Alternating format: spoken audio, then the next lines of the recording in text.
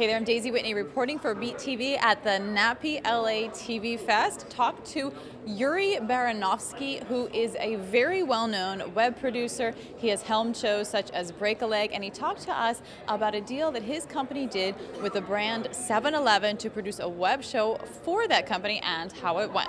So Yuri, you just finished up a deal with 7-Eleven to produce a show for 7-Eleven that did well. Tell us about the show. So it was a road trip show, kind of like an Amazing Race. Two teams starting on the East Coast and the West Coast. I just did that completely opposite. The West Coast and the East Coast, and they traveled to the Indy 500, doing challenges along the way and surviving on 7-Eleven food. And where did it run?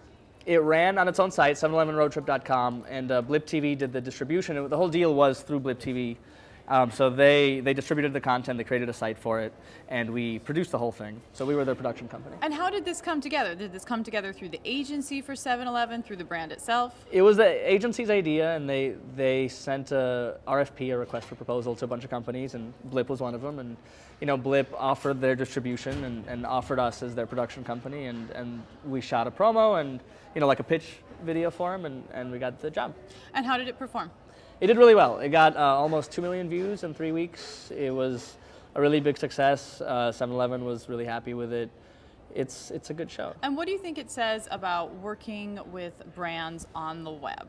And I guess what tips would you give to other producers, such as other producers like yourself who might want to do deals like this? I think that it's really it's definitely happening more. When we did Break a Leg, no one was really sponsoring anything, and when we did Holiday Inn Express, they sponsored us, and it was a big deal because, they didn't really pay us anything, but it was a big deal. Now a lot of people are doing it, and I think people just need to keep that in mind when they're making a show. Like, is it sellable? Can it advertise? Does it work with brands? What kind of show is it? Is it edgy? Go to the edgier brands. Is it safe? Go to the So I think just having that in mind is just a good way to start. And you have also been doing some international licensing deals. Yeah. Recap very quickly what you've done and how that's working. Okay, so we just did a Fox Italy deal recently. They acquired Break a Leg to be on the internet and possibly on TV there.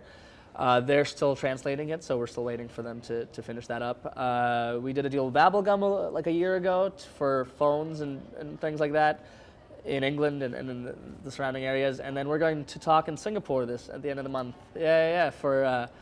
We're doing a seminar for their producers about how to go into new media. So Very that's cool. Bizarre and cool, yeah. Love it. Well, good luck in Singapore. Thank you for joining us. Thanks.